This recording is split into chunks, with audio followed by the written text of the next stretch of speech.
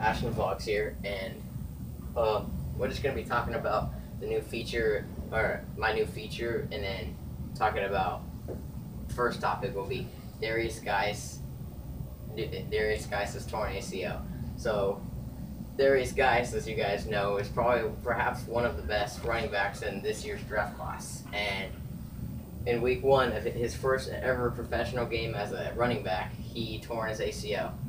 And I think this makes the Redskins running chart sink a little bit, even though they have Adrian Peterson as a replacement.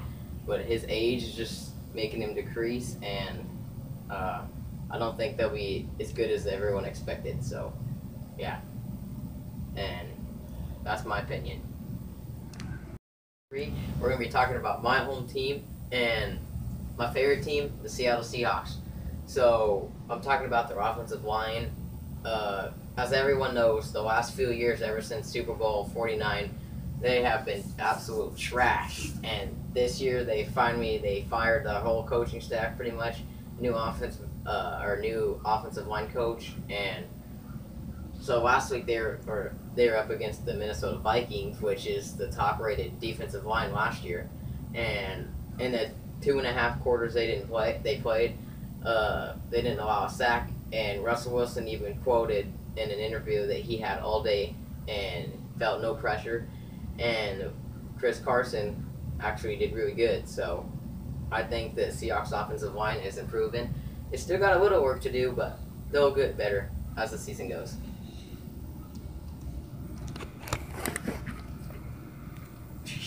Gotta take Teddy Bridgewater, traded from the New York Jets to the New Orleans Saints for a 3rd-round pick, and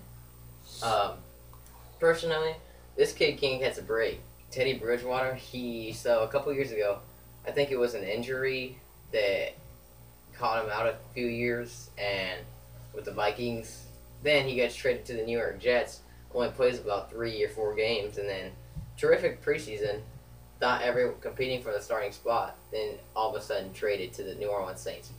So I think Drew Brees will be his mentor until he retires, and then Teddy Bridgewater will take over a new era in New Orleans. But in the New York side, Sam Darnold, expected to be the week 1 starter. I think that was announced, and I think the Jets, this might be the last year that they are not really a good team. They might not make the playoffs this year, but in the future, I think they'll be a very good team. So, there, that's my opinion.